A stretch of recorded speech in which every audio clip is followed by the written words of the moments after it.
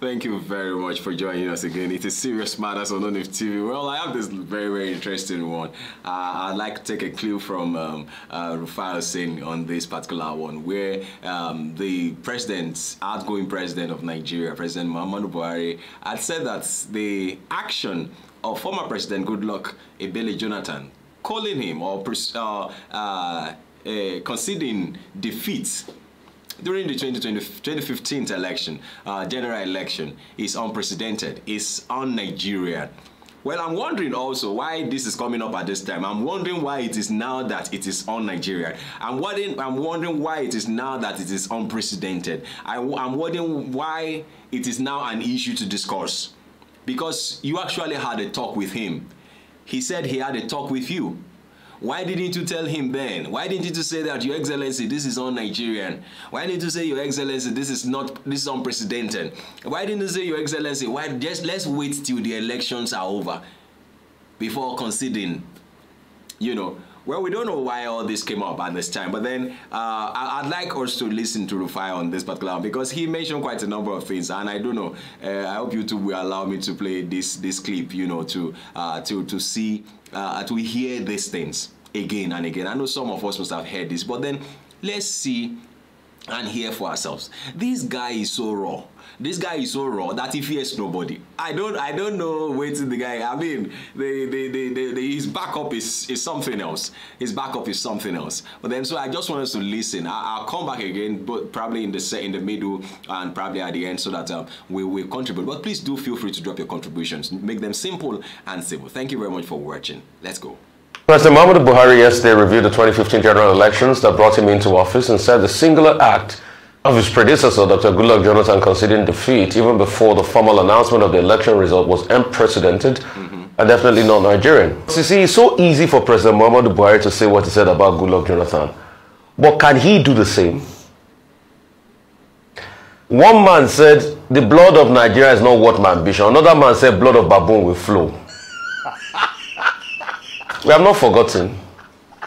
Dr. Abati, President Buhari was the same man that threatened to take you to court for libel because you spoke the truth in your newspaper article by saying that most of his slogans leading up to the elections were the things that incited mammoth violence after the 2011 election. You did not lie, Dr. Abati. You did not lie in that article.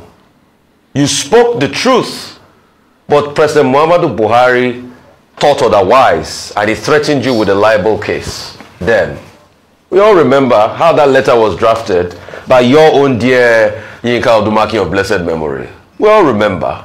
We remember. You see, in this country, there are so many things we just choose to forget. It's not because we've forgotten, but because we want things to lie. So President Muhammadu Buhari is saying that about Goodluck Jonathan. But when he was faced with that situation of election loss, we know what he did. We know the things he said, and we will not forget. Yes.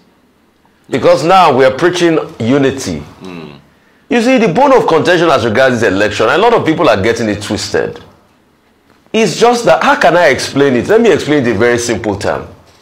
It's just that what we ordered from INEC is not what we got. Abiayo. That's just it. INEC said they were going to transmit results. We didn't see transmission of results. Simple. You know, when you buy things on social media, what you ordered is different from what you got. What Nigerians ordered from INEC is not what they got. And people have a right. Till today, maybe INEC will say it in the court. They've not been able to tell us what constitutes the technical glitch that didn't make them transmit results. But they were the ones that said they were going to transmit results. We didn't even ask them. So you don't expect people not to speak up in the case of injustice. Yeah. And when President Muhammadu Buhari said it is un-Nigerian what Goodluck Jonathan did, no, President Muhammadu Buhari should not insult Nigerians. It is Nigerian what he did. Nigerians concede. Nigerians are peaceful people. Because when you said it is un-Nigerian, what you mean is that Nigerians don't concede. Goodluck Jonathan saw that, okay, he had lost and he wanted to move on, and he conceded. So if you cannot do something and somebody else do it and he says on Nigeria, no, speak for yourself. Don't speak for all of us. I tell you, yes, sir.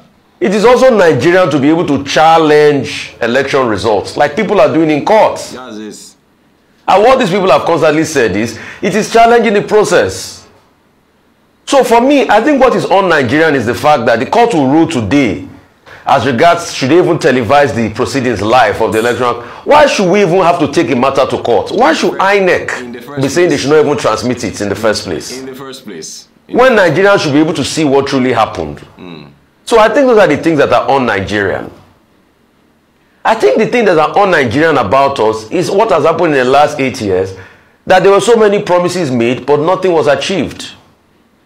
As of today, dollar is 760. When we came in, when they came in 2015, dollar was less than 200. I think that is un-Nigerian. That is un-Nigerian.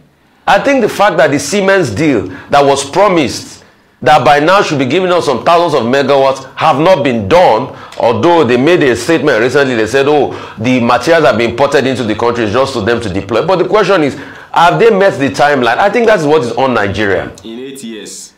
I think debt is un-Nigerian. The fact that we have humongous debt, 7 billion was the debt when they came in, now it's over 41 billion. I think those are the things that are un-Nigerian. Yeah. I think the high unemployment rate is what is un-Nigerian. Because Nigeria is not known to have this level of abysmal performance in government. Nigeria is known for a country of excellence. Okay, well, you know, we can go on and on and on and on and on and on. Well, it's so sad. It's so sad. I keep asking, how did we get to this place? How did we get here? Because there's a saying in the Yoruba parlance that if you lose your way, if you don't know the way forward, at least you should be able to trace your way back. Because as it is now, even the way back self, it don't scatter for person brain. We don't even know where we they go now or where we they come from. Well, it is serious matters, and it is one to be discussed. Please feel free to drop your comment, make them simple and simple. Thank you very much for watching. God bless you. Bye-bye.